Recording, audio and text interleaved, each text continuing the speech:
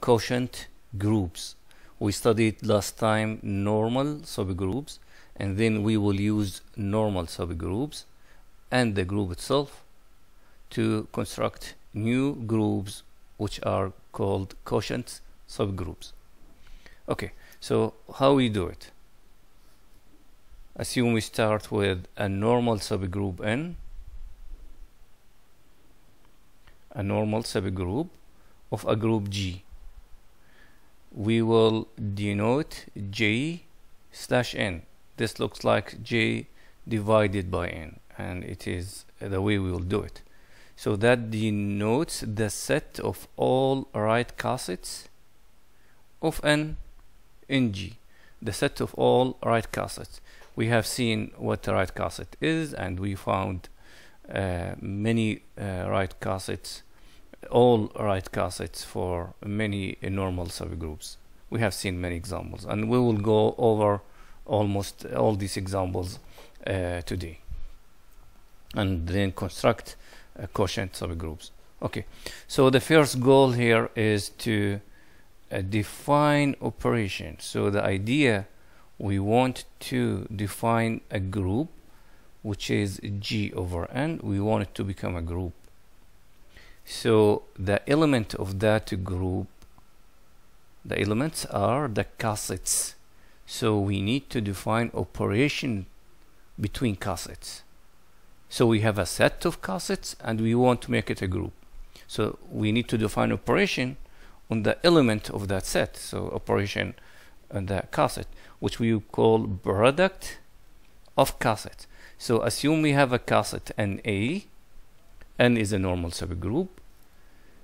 A is an element of G, and another right cassette NB. So the idea is the following. We have set that consists of cassettes. I want to take two cassettes and make a product, and the result will be a cassette from that set.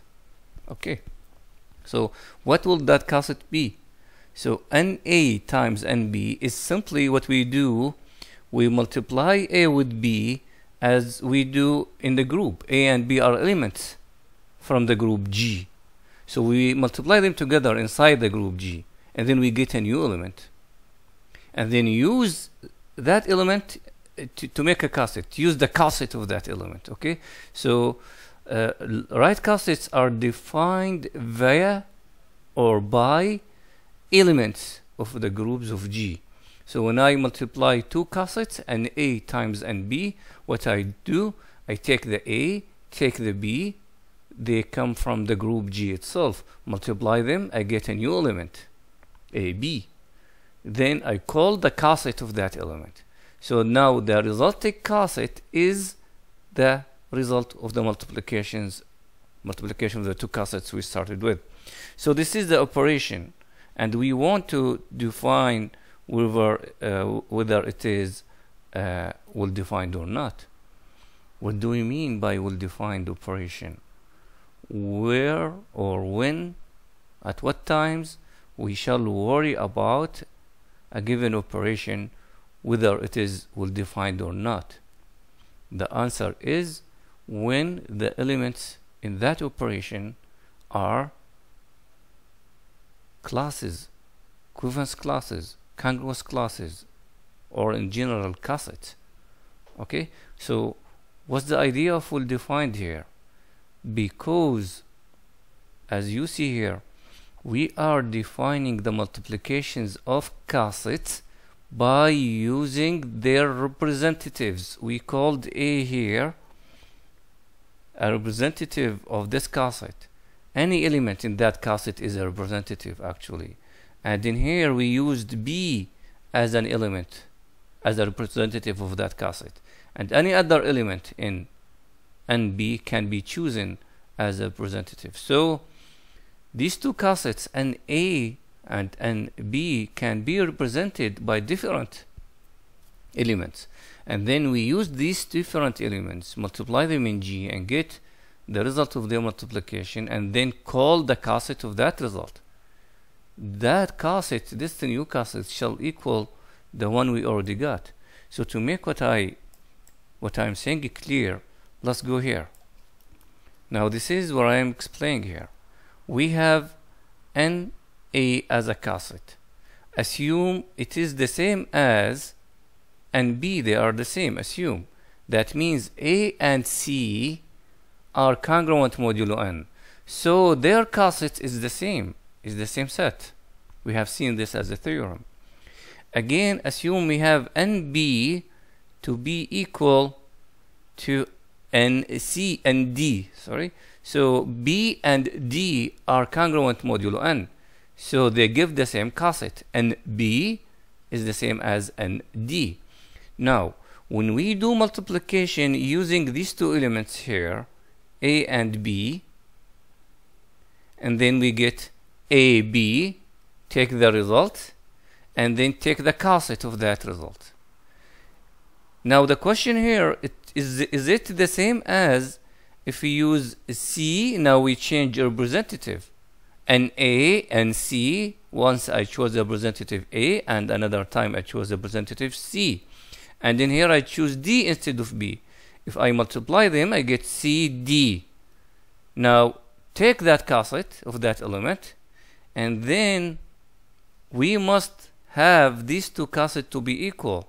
The one which is represented by AB is the same, shall be the same as the one represented by CD. CD and AB might not be equal. Might or might not be equal. They might be different elements. And they must give the same, their cassette must be the same. We must have this happening with us, so that multiply cassette is not changed according to using different representatives from cassettes. Okay?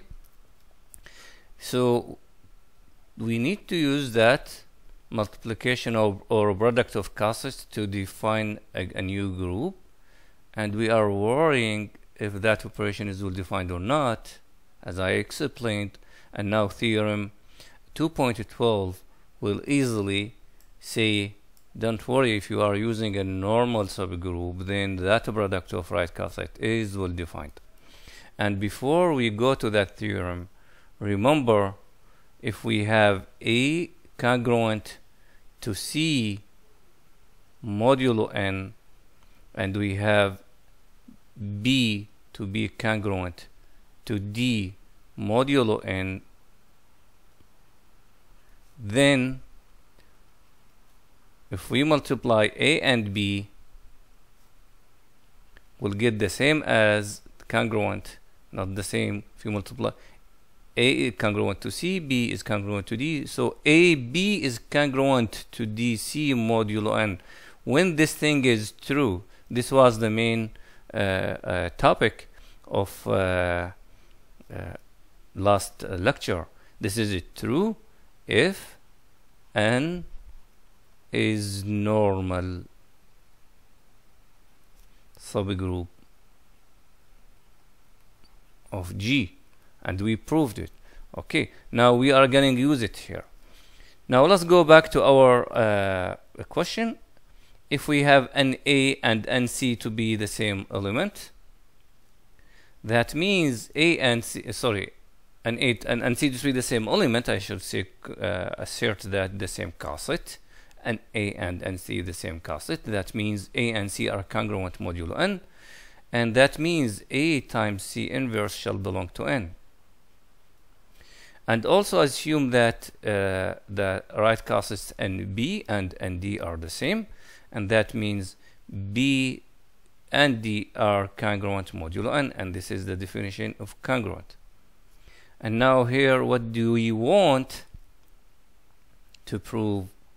We want to show that the right cassette of AB is the same as the right cassette of CD, which means we want to prove that AB and CD, they are congruent modulo N, and we prove it by proving this membership. Okay, so let's start from here. AB times CD inverse equals, it is A B D inverse times C inverse. Okay, and now let me write here, that means B D inverse equals some n, let me say n2 for some n2 belongs to the subgroup n, and let me here say AC1 equals n1 for some n1 belongs to the subgroup n. Okay, and now let's use that. BD inverse equals n2, so we got A and 2 C inverse. Okay, and now we want to keep moving, and remember that n is normal. Okay, I was supposed to use the thing I wrote in black. Okay, I did not use it, which is fine, but if I use it, things will be faster. Okay, so I will keep going. I'm doing the details of proving this theorem here. So instead of using it, I'm finding myself using the proof, which is not bad. Okay, now I want to look at this here. N2C inverse. What's about N2C inverse? N2C inverse, it belongs to N C inverse, but since N is normal, this is C inverse N, right?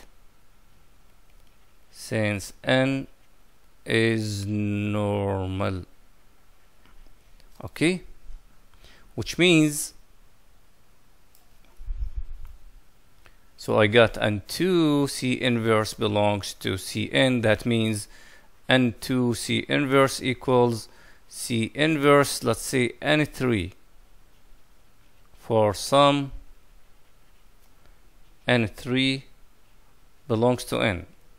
Okay, so let me go in here and say, okay, this is equals A C inverse N3, and now use associativity.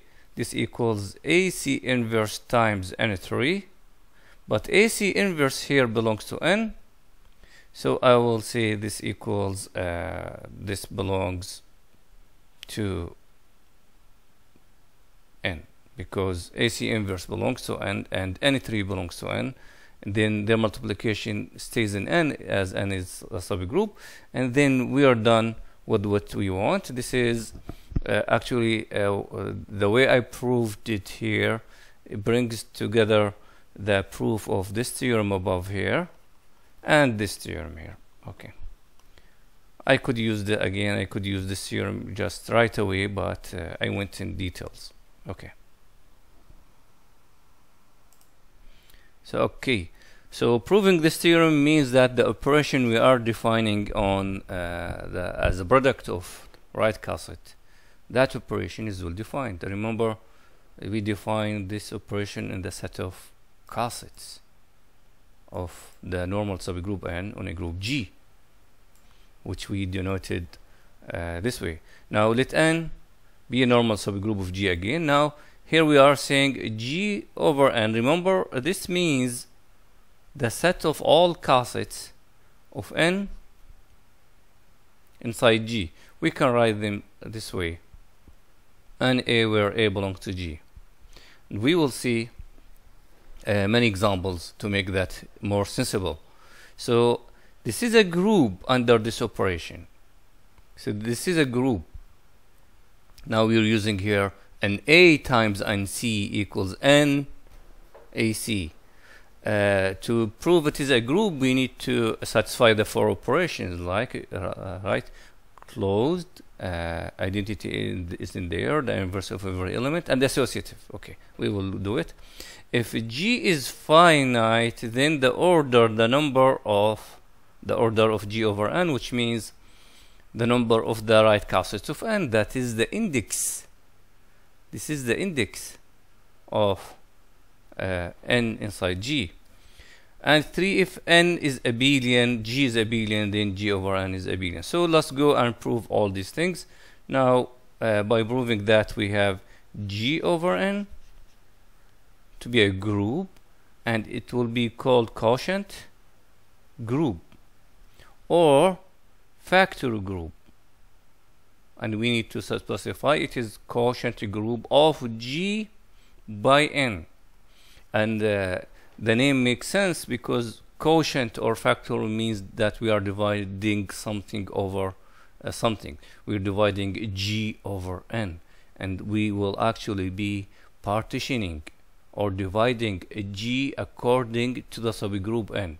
The subgroup n and its right cosets will give a partition of G, and we have already explained that. So that's why we call it quotient or factor. Okay, so let's go and work out the proof. Okay, to prove it is a group here, the operation is well defined, and it is closed. Okay, we have seen it already. Taking two cosets, multiply them, you get a coset. So it is closed. We need to worry about the identity. The coset n, which is ne, notice here, n is the coset, the right coset represented by e. Actually, you must always know that n is the right coset of any element for any, and we have seen such a things for examples for any.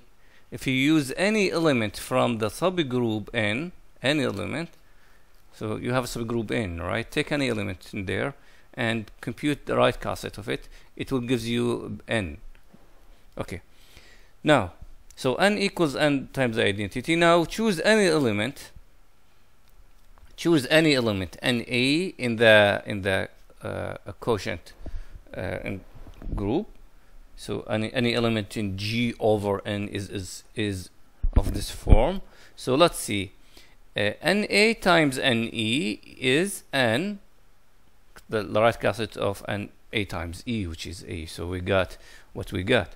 We started with na, multiplied it with this, and ended with an a. So nothing changed. Same thing here from the other side. We start with an a, do this multiplication ea, and then we end with an a. So indeed, n is the identity element of G over n. What's about the inverse? Which means take any coset. Take any coset. Is there another coset that if you multiply with it, and then we get the identity, which is n? Okay. So this is any coset. Any coset has this form, and then we claim that the inverse is the coset that is represented by A inverse. So any coset is represented by some element, say A. Then the coset represented by A, its inverse is the coset represented by A inverse. So let's see. This is NA multiplied by NA inverse. Do the multiplication, we get the identity. Okay, from the other side, same thing, we get the identity. So we got the inverse. Associativity in Gn follows from that in G. What does that mean, follows? Let's see. If you want to multiply 3 cosets, let's first multiply NA by NB, and then we multiply it by NC. Now, NA and B is that. Now, I have 2 cosets here. So this goes for NA and B here. Now, I will multiply N, the coset of AB, by the coset of C. So I'll multiply AB times C. Here we go. AB times C. AB times C. Now, but these elements are from the group A, B, and C. So associativity happened there because G is a group and these elements are all from the group. So associativity happened there. So we will work the associativity this way. So from here to here, that means from that in G, which means the associativity in G. Now we go back the opposite way and write this is equals NA times N of BC, and now go to BC here and write them as cossets, and then we get that. And then what happened? Multiplying the first two cossets with the last one is the same as multiplying the first one with the product of the last two. So associativity happens here. Okay, good. So G over N is a group indeed. Now here it says the order of G over N, the number of elements in G over N. How many cossets are there? So we know is the number of distinct right cossets, which is the index. We define this to be the number of distinct right cossets of N inside G. Okay, and okay, so it and we know by Lagrange theorem that this index equals order of G divided by order of N. So that means, let me write it here, the order of G over N, the factor group of G the factor group of G by N, or the quotient group, the order is simply order of G over order of N, the factor group of G by N. Okay. Now part 3, what does the part 3 says? If J is abelian, so we want to prove here, if G is abelian, then we want to show that the factor group of G by N is abelian. So okay, let's choose two elements from here and see if and multiply them and see if the order matters. It should not matter, and let's see how. Choose N times A, multiply this by N times B, and then by definition this is N AB, but we are in G is abelian, that means AB is the same as BA, and simply this is according to the product we defined. Okay, so we have N A and B equals NB and A, and that gives G over N is abelian. Okay, and this finishes the proof of the theorem. Okay, now things will be more clear. Working on example, we will do many examples for constructing factor groups. So let's start with the subgroup. We have chosen this before, the subgroup N that consists of R0, R1, R2, R3, and we have seen it is normal subgroup of D4. Remember, R0 is the square as it is, so this is the identity permutation. R1 is rotation by 90 degree, R2 is rotation by 190 degree, R3 is rotation by 270 degrees. Actually, these are to the left, to the right here, are the elements of the group D4. They will help us to do computation now. Okay, so NR0, R0 is the identity, so this is the same as N. Simply R0 times any element in here gives that element, because R0 is the identity. So this is N. Okay, now let's choose any other element outside of N.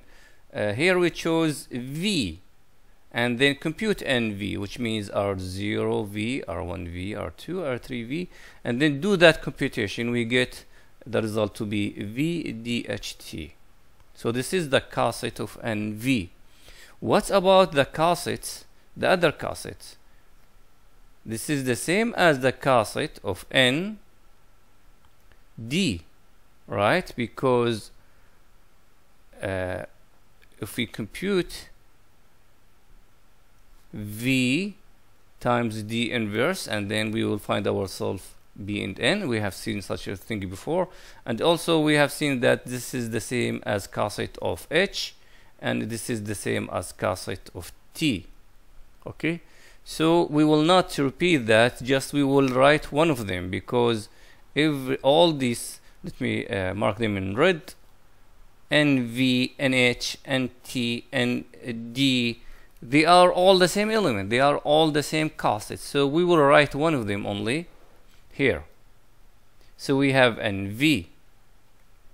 Same thing goes for NR0. Here is the same as NR1, and we have seen this in a previous lecture. And this is multiplication. Sorry, is not a subscript, is a multiplication. So this is N times R2 and times R3. So okay, so we will use NR0 to represent that. Okay, so the group D4 over N, this is D4 factored by N, consists only of two cosets, and this is natural because here if we compute order of D4 over the order of N, which means 8 over 4, which is 2, so we will have two cosets only. Now this table represents the multiplications of cosets. For instance, NR0 times NR0, R0 is the identity, is NR0 times R0, which is the same as NR0. Okay, same thing for multiplying NR0 times NV. Just go ahead and say this is N of R0 times V, which is V. R0 is the identity. Okay, and what's about NV times NV? Is the same as the coset of V squares, V times V. But V times V is the identity. In here, this is V, just squares, you get the identity. So this is the same as N R0, the identity is R0, so this is N, okay, or N R0, it is here now. NV times NV is R0. So good, this gives the multiplication table of the coset of the factor group D4 by N, and therefore we have a group of two elements. If you notice here, this is a group of two elements, and we have only one group of two elements up to isomorphism, which is Z2. Therefore, D4 factored by N is Z2. Interesting. D4 is a group with 8 elements, whose elements are permutations that are bijections functions, and N is a subgroup of it. So doing a factor group of such a group with such a subgroup simply give us Z2, a group which is isomorphic to Z2. It behaves the same as Z2. Let's see what happens if we choose another subgroup of D4. Here we go. This time we will choose the subgroup M consists of R0, R2. Now this is the subgroup, and it is generated by R2 actually, because here R2 square is the identity. Where is R2 here? Okay, now compute the cosets. We have already computed these cosets before. So MR0 is the same as MR2. MH is the same as MV. This is simply because if you compute V times H inverse, and then you will find it equals to M, belongs to M, and actually it equals R2. Same thing, MD is the same as coset MT. Now we have the D and the T, and we can do computations here, and we can prove that D times D inverse, and that equals R2 again, and this belongs to M, and therefore D and T are congruent modulo M, and that means M D, coset of D is the same as coset of N, and I showed right here V and H are congruent modulo M, and that means the coset of V is the same as coset of H. Okay, so the set of cosets can be represented by MR0, so we are choosing this, MH, MR1, MD, here we go. And maybe I missed here to say that R1 and R3 inverse, just compute it, it will be R2, which belongs to M. So they give the same coset. So we have 4 distinct cosets. So D4 factored by M consists of 4 cosets. It is a group of order 4. And we know there are 2 groups of order 4, either the cyclic one, Z4, or the Z2 cross Z2. Which one of these group this is isomorphic to? To know that, let's work the multiplication table of these cosets. Okay, so simply now, if we go and multiply every element with M0 here, say M0 times MR1, we get M0. This is the identity, so we get MR1 here. MR0 times MH is MH. MR0 times MD is MD. Okay. Now, MR1, let us multiply MR1 times, so let me just keep going in green because I want to see here now, MR1 times MR0 gives me MR1, MH times MR0 gives me MH, and same thing for MD. Now let me use, is this supposed to be green? Okay. Now let me use, let me multiply MR1 times MR1. How do I do that? Let's see. MR1 times MR1. That means I want to compute M of the coset of R1 times R1. Okay. Now this is R1. Square it, and then we get this is the coset of 1 going to 3 if you do the square, and 2 goes to 4. But what this element is, this element is 1 going to 3 to R2. So this is MR2. Okay, but what is R2? MR2, what this coset is the same as M R0, because they are the same coset as we see here. Okay, so MR1 times MR1 is MR0. Okay, what about MR1 times MH? That means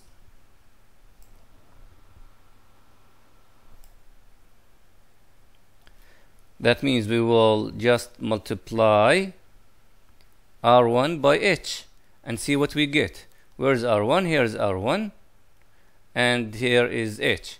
If you multiply them, we get what? 1 going to 2, 2 going to 3, so 1 is going to 3, 3 going to 4, 4 going to 1.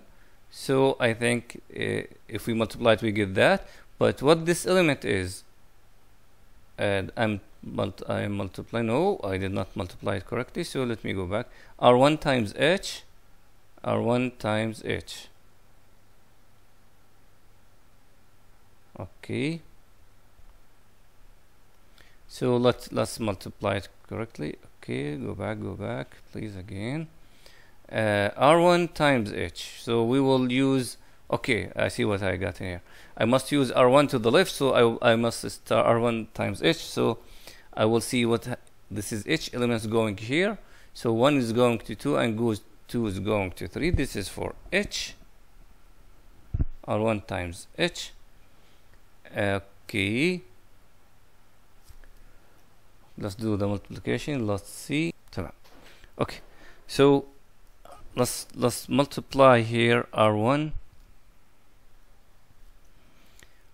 times H. Let us do it here. R1 is 1 2 3 4, H is 1 2 3 4. So what we get? 1 going to 2 and 2 going to 3. Now 3 going to 4, 4 going to 1. We close. Okay, 2 going to 1 and 1 going to 2 does not appear. 4 going to 3, 3 going to 4 does not appear. Okay, and this is what? This is D. This is D. So I will go here and say, okay, this is MD. I go to the group, okay, and this is not D, this is T. Sorry, I'm sorry for that. Let's take it in here. This is T. Okay, so this equals a T. So this equals MT. But we don't see MT in the group. Where is MT? MT is here. And it is the same as MD. So okay, we will say this is MD. So what we did, multiplying MR1 times MH, and then we got MD. Okay, now let's do the multiplication of the, which is an exercise you are supposed to do, of the remaining ones. Let's multiply MD. Let me erase all that. Let's multiply now MD times MH. We want to complete the spaces there.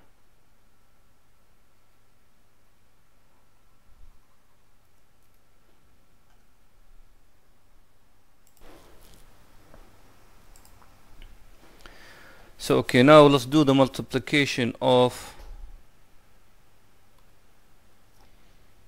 let's multiply MD times MH and see what that gives. MD times MH, which means M times DH, and let's work what DH equals. DH equals, where is D? D is 2, 4, and where is H? H is 1, 2, 3, 4. Okay, so let's compute that. 1 is going to 2, 2 is going to 4, 4 going to 3, 3 going to 3, 3 going to 4, 4 going to 2. Okay, this is it. Okay, and this means M 1432. But what is 1432? Is M 1432 MR3. Okay, but we don't see MR3 here, but it is the same as MR1. So this is MR1, and here we go. Now we complete this table. It is MR1. Okay, now to complete the remaining spots, this must be M of R1 times D.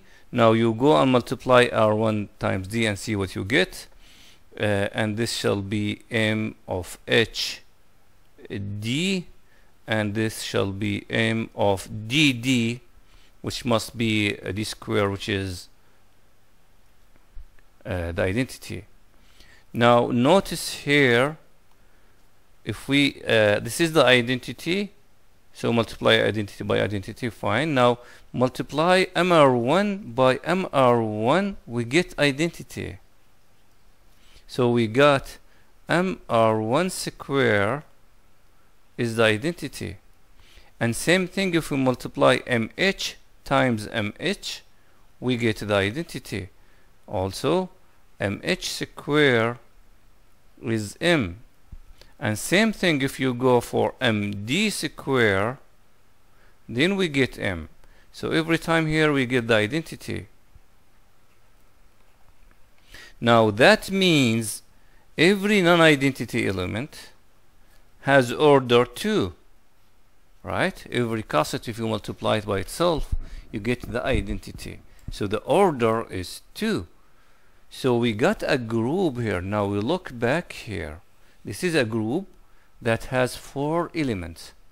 The identity of each one of these elements is 2, which means there is no element of order 4. No element of order 4, which means this element is not cyclic. So this group is not cyclic. So this group has order 4 and it is not cyclic and has order 4. we know D4, the order of group D4 over M is 8 over 2. The order of M is 2, which means 4. So the order of this group here is 4, and it is not cyclic. And so it must be isomorphic to Z2 cross Z2. Remember that by a theorem we have seen before, that it says every group of order 4 is either isomorphic to Z4 or to Z2 cross Z2. So if it is not cyclic, then it is not isomorphic to Z4, and therefore it is isomorphic to Z2 cross Z2. So interesting, the group D4 of permutation factored by the subgroup M. So that's a group of functions, permutations, bijections. When you do a factory group over a subgroup of it, we get something isomorphic to Z2 cross Z2, and above there something isomorphic to Z4. This is interesting. By interesting here I mean we have groups D4. It is not a abelian group, but it is isomorphic to something abelian, okay, in this example. And in the above example, again, D4 is not. Okay, good.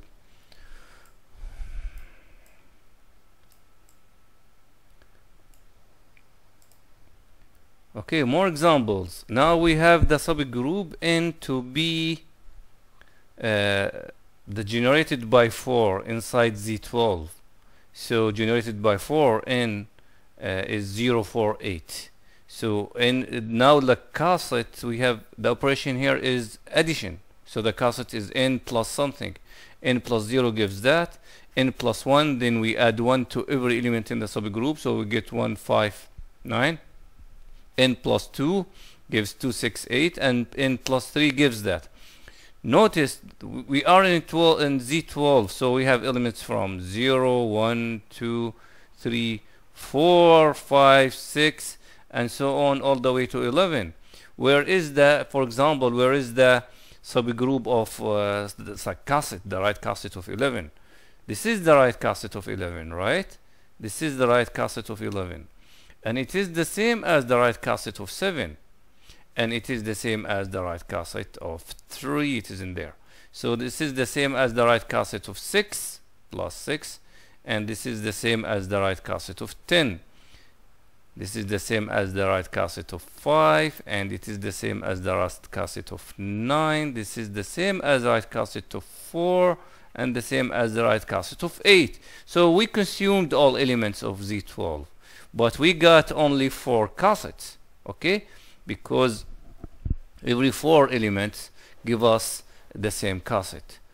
Okay, every 3 elements, sorry, give us the same cassette. So the cassettes are only N, N plus 1, N plus 2, N plus 3. If you say, where is N plus 5? I will say, okay, this is N plus 5 here. Where is N plus 7? Where is N plus 7? It is the same as this one here. So we have 4 cassettes. Now, we do multiplication of these cassettes, and now things are easy. Let's do here we do addition, product of cassettes. Here is addition. I said multiplication, okay, because we call the operation of cassettes product. So for example, if I want to say N, we are using N here, not M. So if I want to do operation between this cassette and this cassette, that means we will add, okay, and that means we will do this, and 2 plus 3 is 5, so we get that. Okay, N plus 5, but we don't have N plus 5 here, so which one it is? It is the same N plus 1. Okay, so let's see. N plus 2, this cassette, N plus 3, do the addition.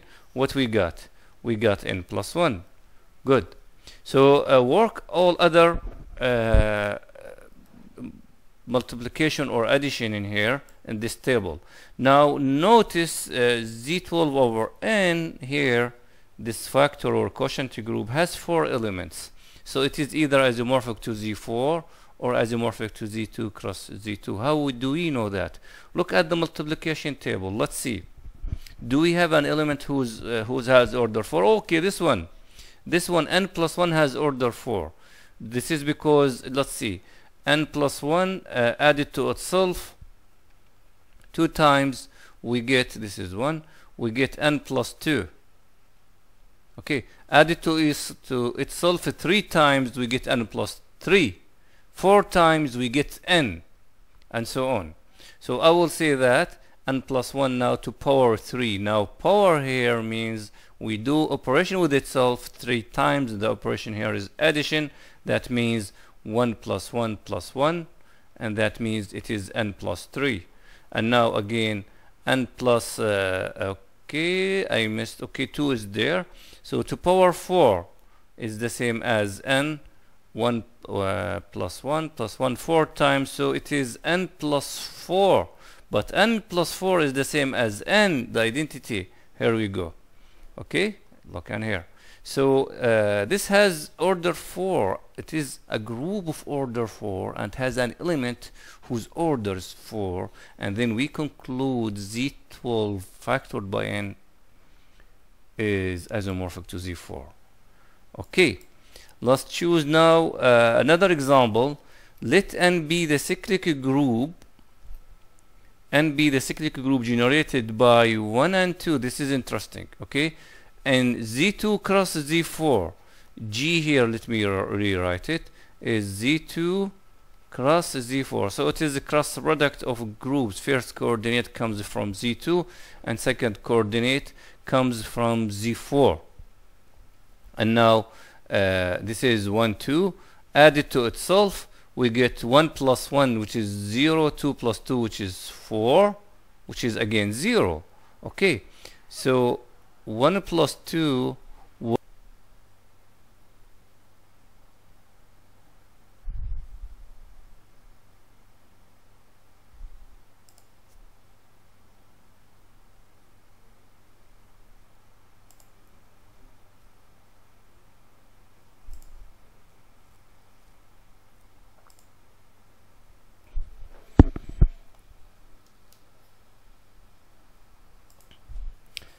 so the n is the cyclic group generated by 1 2. We notice here 1 2 square, which means we will add it to itself 2 times, and then the result comes out to be 0 0, which is the identity, and therefore n is consists of the 2 ordered pairs 0 0 and 1 2. And then we want to compute the factor group of G by n. Now, okay, n plus 0 0 is the same as n, which is the same as n plus 1 2. Now let's list the element of G. They are 0 0 0 1 0 2 and 0 3 1 1. Let me see here, 1 0 1 1 1 2 1 3. So okay, let us compute the cossets, the right cosset of n inside this group G. So what the 0 0 here, the 0 0 and 1 2 has been taken. It has been taken in this cosset. Let us use 1 0 and then add it to n. And then we add 1 0 to 0 0 and to 1 2, and then we get 1 0 0 2. Now this cosset is the same as the cosset given by 0 2, because 0 2 1 0 are in here. So we have consumed 1 0, this is 1 0, and 0 2. Let's keep going now. The cossets represented by 0 1. So we have to look for elements that are left behind. 1 1 0 1 0 3 1 3. So let's use 0 1. So the cosset of 0 1, just add 0 1 to the elements of n, 0 0 and 1 2, we get 0 1 and 1 3, and this is the same cosset as 1 3. So we have consumed these two, and now at the end, let's compute the cossets of 1 1. Let's choose this element, it is left behind. So add that to the elements of n, we get 1 1 0 3, which is the same cosset as 0 3, and then these are consumed, and so we have these 4 cossets as g over n consists of these 4 cossets. Okay, now we will do the multiplication table or the addition table. Here we are using addition to see how the operation in g over n works. So okay, for instance, let's choose let's add this cosset of 1 1 to itself. So what will happen? So n of 1 1 plus n of 1 1. This is the same as n of 1 1 plus 1 1, which is, if we add, we get 2 2, but first coordinate is added modulo 2 because first coordinate of elements of G comes from Z2, so we get 0, and then 2 second coordinate are added modulo Z4. Okay, so here we go. When we add, we got n02, but where is nz2? I don't see it here. Oh, I found n10, but it is the same as n02 because of that. n10 is the same as n02. Notice that we are using the representation of cossets in this way here. We did not use these in here. We could use any of them actually. Okay, so let's do one more addition. Let's add this one to this one here and see what we get. So we will add n01 plus n of 01, and that shall equals n of 01 added to itself, and that equals 0 plus 0 is 0, 02, and 02, which is the same as 10. So here we go. This is the addition. Now do this for all the remaining component of this table, and now also notice that this element n plus 01 has order 4. How do we know that? We just compute its powers, and to make sure, let's do it here.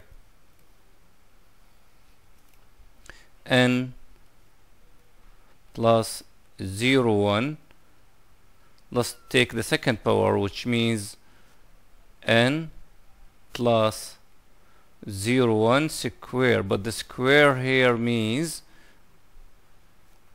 addition, so we will add this to itself 2 times, and then we get n02, but this is the same as 02, this is the same as n01. So okay, so n square gives us n01. What's about n plus 01 give us what's happening here? This is not supposed to n01. It has order 4. When I square it, what I got 02 and 02 10. Sorry, this is the same as 10. So let me take this away. This is the same as 10. Now what's about n?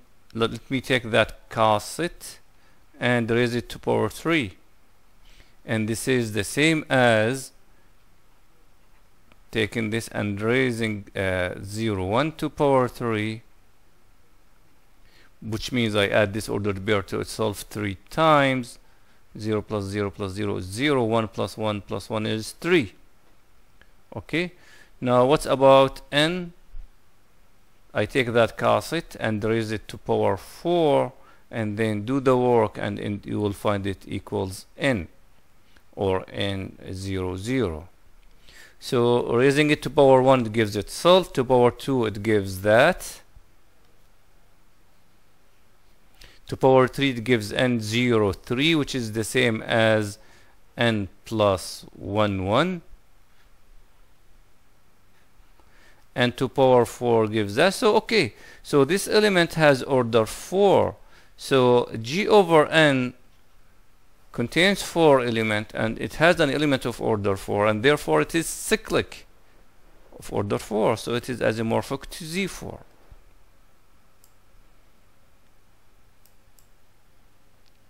Okay, now in this example we show that it is not necessary always to do that, to work out the operation table or the multiplication table to know the structure of the quotient group. For instance, if we have this group to be G, okay, and we choose M to be generated by 13, we are working modulo 4 here, so 13 plus 13 is 26. We are multiplying here, so 13 times 13 is 169. Taking modulo 14 is 1. So this is the group generated by 13. Now G over M here, the order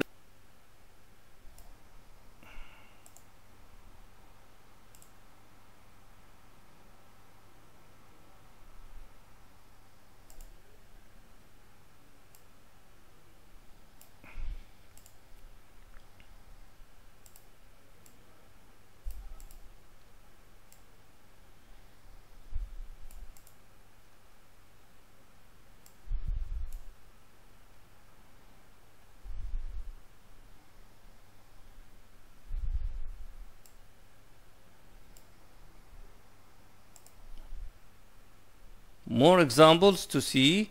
If now we choose the subgroup G to be Z, and choose the group is G, which is Z.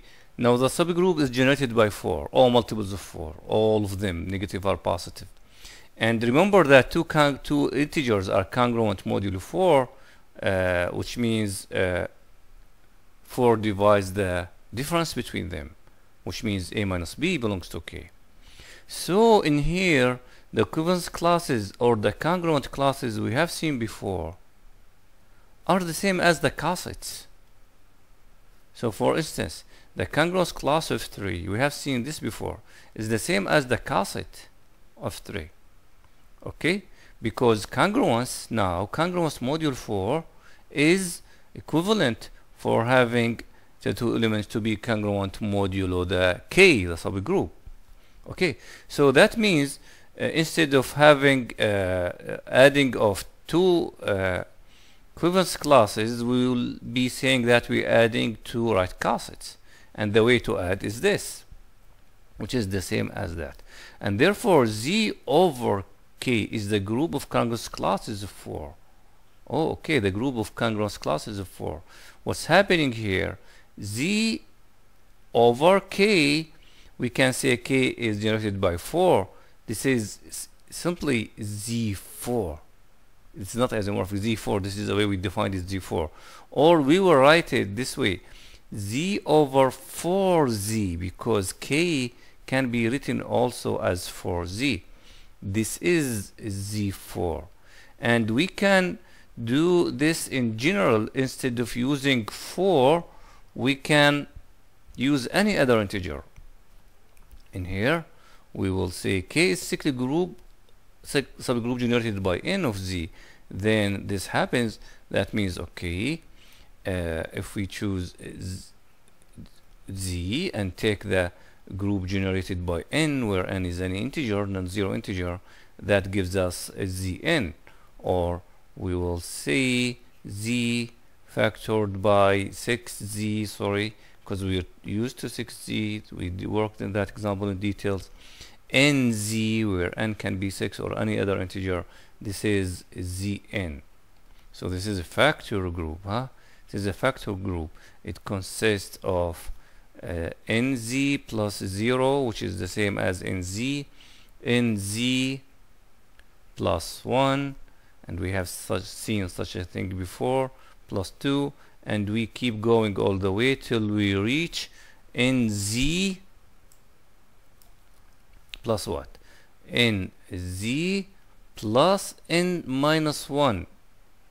Why? Because if we say nz plus n, this is the same as that one, and this is the same as nz plus n plus 1, and so on.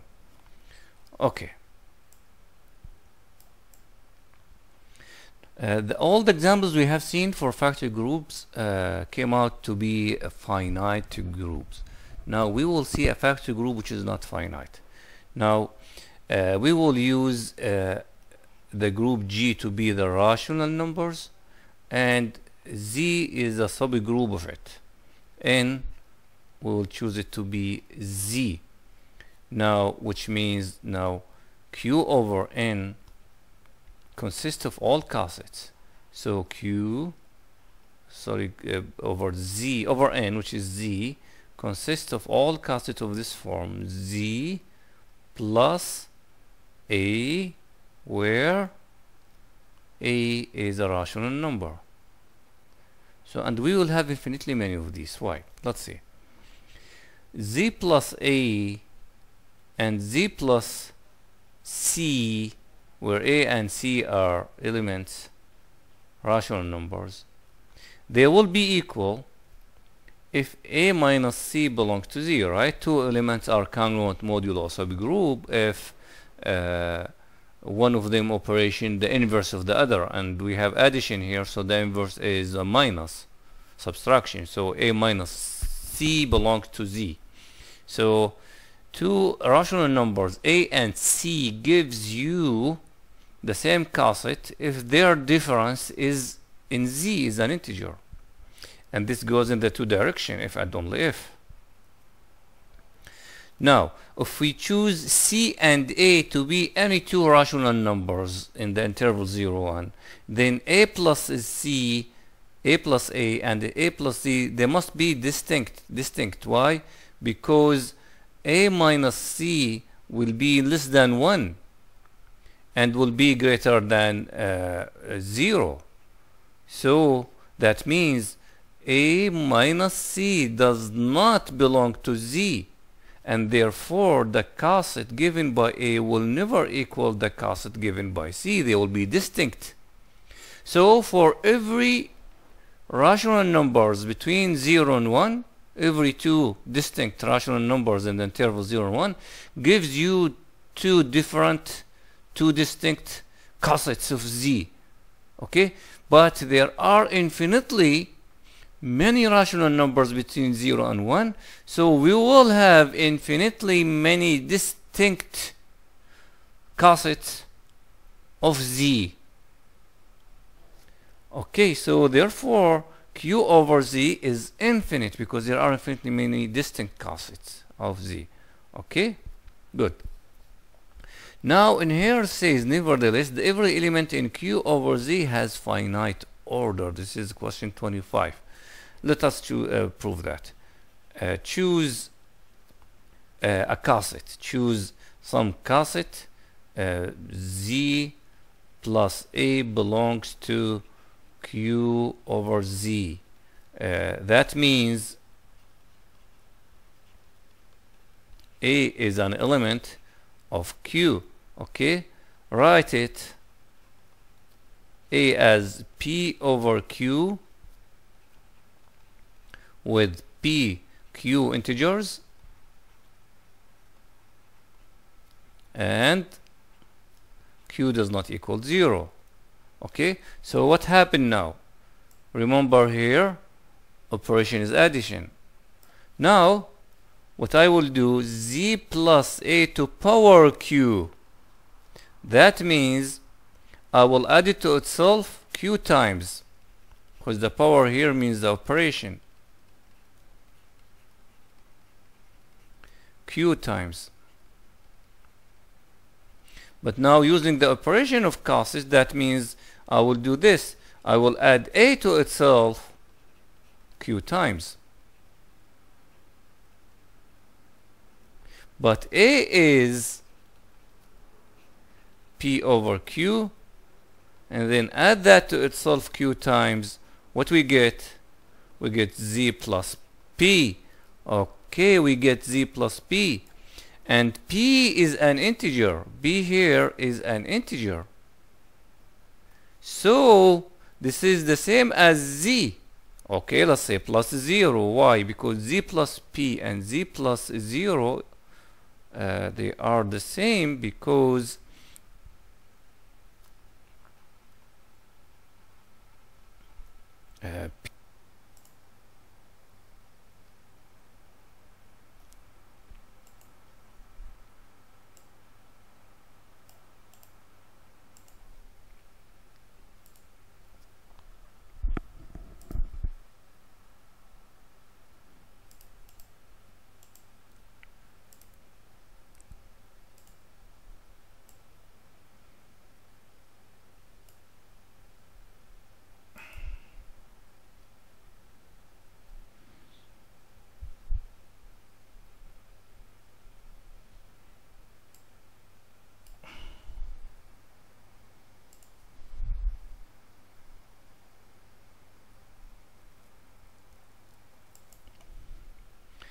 so the structure of n, g, and the factor group made out of them are related. Let's see how.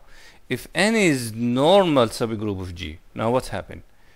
G over n, this is the new group we are obtaining, is abelian. If and only if this happens, A, B, A inverse, B inverse belongs to n for all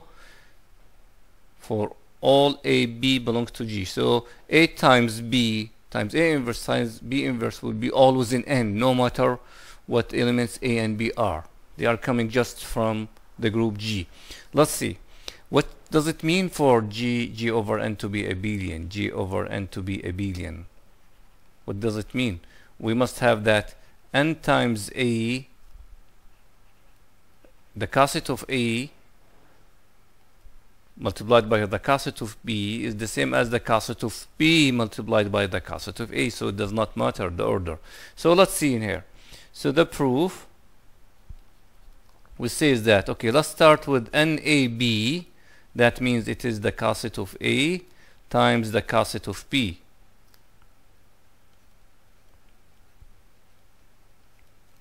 But since G is abelian, then this is the same as coset of B times the coset of A. Okay, and this is the same as NBA.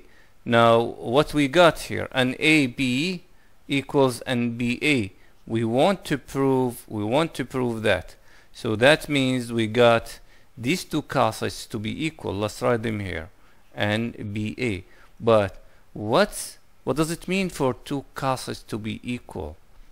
They are the same coset, but given with different elements.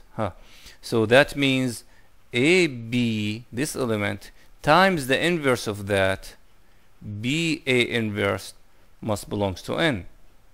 Okay? But what does that equal? It equals AB, A inverse, B inverse belongs to n. So good. So we proved that. Now going the opposite way, if we have this in hand, then that means that I should say that at the beginning. Now going the opposite, if we have this in hand, we go this way up here, and this takes us up there. If this happens, then they give us the same coset. Then we go the opposite way, and then all the way, and then we prove that NAB. We prove that NA times NB equals NB times NA, which gives that G over N is abelian. So the two directions are proved simultaneously at the same time. Okay, one more thing about the structure of the group G over N, how it's related to the structure of G. Now it says that let G be a group such that this quotient group is cyclic. So what this quotient group is, Z of G is the center. Okay, so remember here Z of G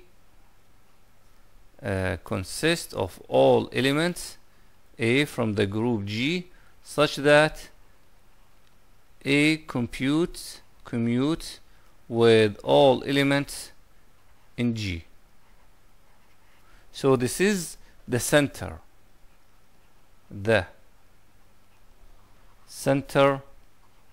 of G. Okay, and let us give it a notation. Let's give it C, center. Okay, to make the proof easier.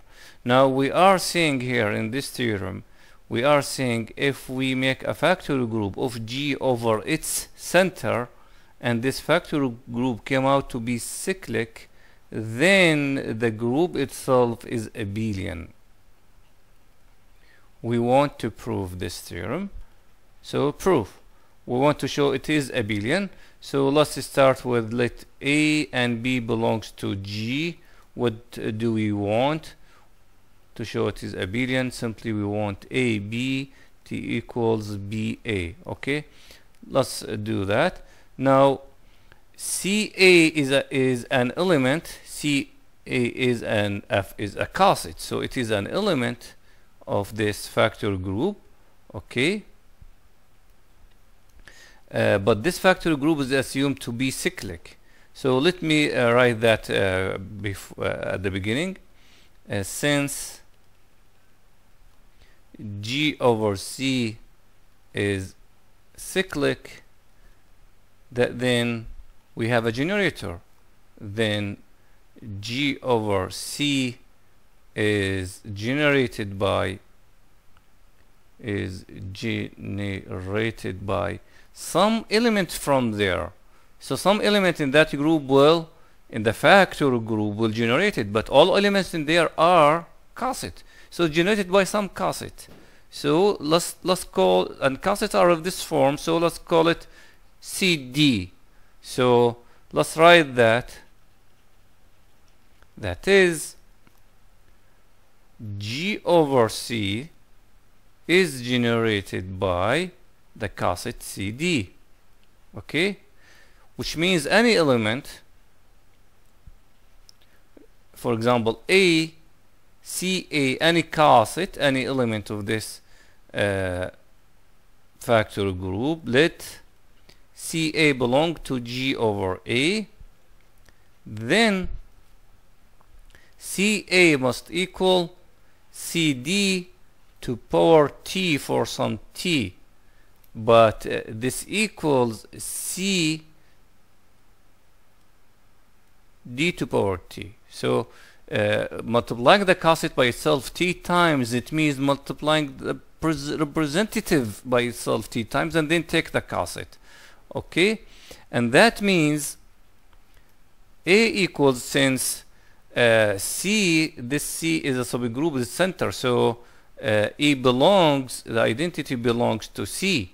Okay, the identity belongs to C, and that means A belongs to its coset. Okay, so I have A belongs to CA, that means A belongs to C, to this coset, C D to power T, and that means A equals, let's say, C1 D to power T for some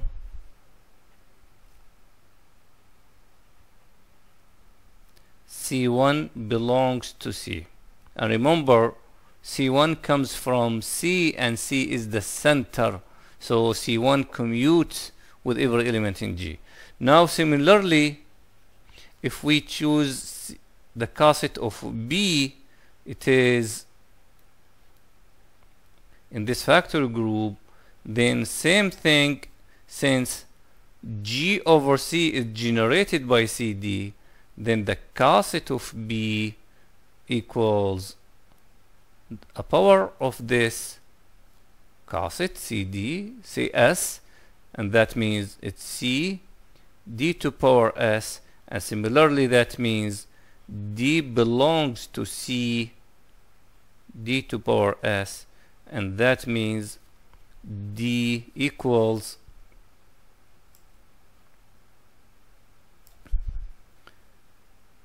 C2 D to power S for some C2 belongs to C, and remember C is the center of the group, so C2 and similarly C1 commutes with any element in the group. Now what happened? Remember that we want to show that AB equals BA. Now multiply AB, and let's use these things here.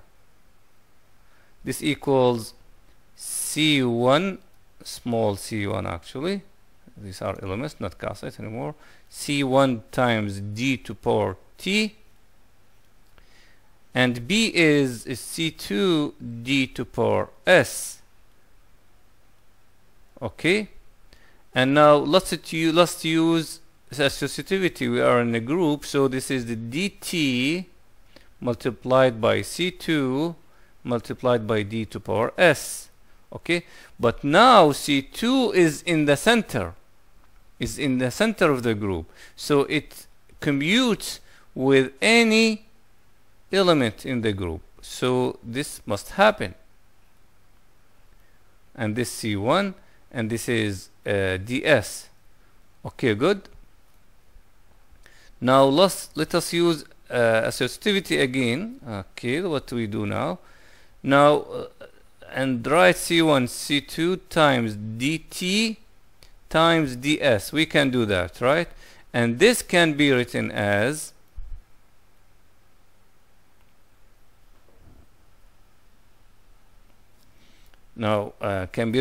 ds times dt, right? Okay, and then let's keep going. We get choose associativity again. This is C2 D to power S, okay, times